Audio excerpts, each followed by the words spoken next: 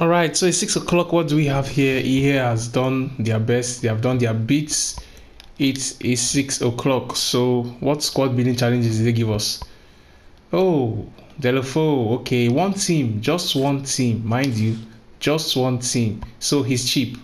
He's actually cheap. We need 86. We need team of the week or team of the season players. We need one Premier League player. We need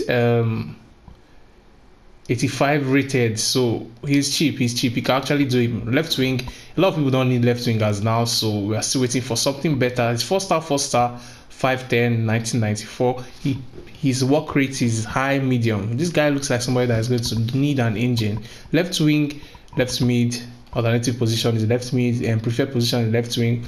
Attribute details, yeah, I said he's going to need an engine because he needs that shot power. He needs that long shot, sorry.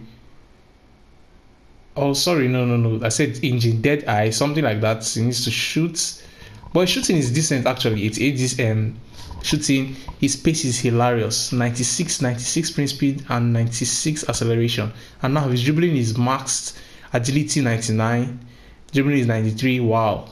Okay. This card could pass because he can give short passes. He has a free kick accuracy. He has vision. And then he has curve. His long pass is horrible, by the way. Stamina is 91. Strength. Oh, I thought he had strength. He doesn't have strength like that. So agility is 99. Ball control is 91. He is dribbling. He's dribbling. His pace. His shooting is maxed.